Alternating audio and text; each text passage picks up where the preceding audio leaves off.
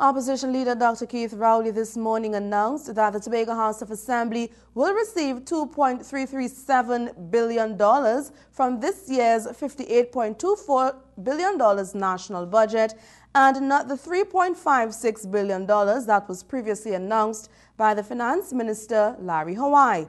Though he said clarification was still needed, he made it clear that this new figure would amount to 3.99% of the national budget, which is less than the minimum figure governments are mandated to give the THA.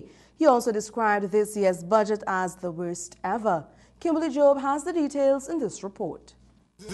While delivering his budget 2012-2013 response this morning, Opposition leader Keith Rowley took time to focus on the allocation given to the Tobago House of Assembly. He said that it is evident that the government does not care about the minimum percentage it is mandated to provide to the THA.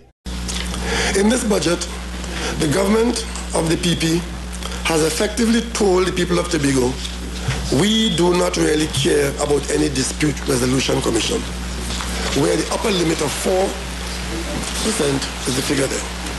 Mr. Speaker, lest we forget, this is the third consecutive year in which the PP has done to Tobago this reduction of its allocation as a percentage of the national budget. And that has been done without a whimper of protest from those who claim to represent the island. He continued that the present government is following in the footsteps of their predecessors when coming to dealing with matters relating to Tobago. Not one of them, inside or outside of this House, speaks in defense of Tobago, except to repeat the tiresome rhetoric and other utterances of the UNC masters directed against the Tobago House of Assembly executive. They cannot differentiate between their own personal contempt for the PNM and the UNC's contempt for the THA and its duly elected executive. Dr. Rowley also stated that the allocation for Tobago has been dropping every year since the People's Partnership government has been in power.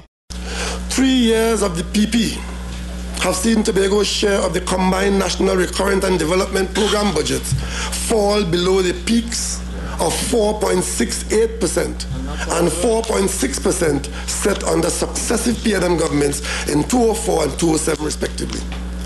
It went to 3.98 in fiscal 2011, and it was 3.98 in fiscal 2011, and now it's 3.99 for 2013. Dr. Rowley claimed that this government has come up with a number of proposals in this year's budget and have not consulted with the Tobago House of Assembly or the people of Tobago. This, he says, is a clear indication of their true feelings toward the island. Kimberly Job, Channel 5 News.